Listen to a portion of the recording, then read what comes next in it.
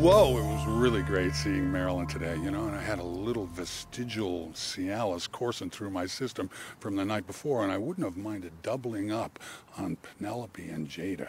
Mwah, I'm so proud of myself. All my dreams are gonna come true, so we could get that Academy Award. Woohoo! I love you, camera. I can't eat lunches anymore because we need to save money. And I think I'm really straight with my priorities now. No more lunches. And we met this amazing producer, Sterling. I mean, I read about him, but it's so incredible to see him in person. And I think it will work out just great. And another great thing that he's going to work on our show, Brand Girls. I mean,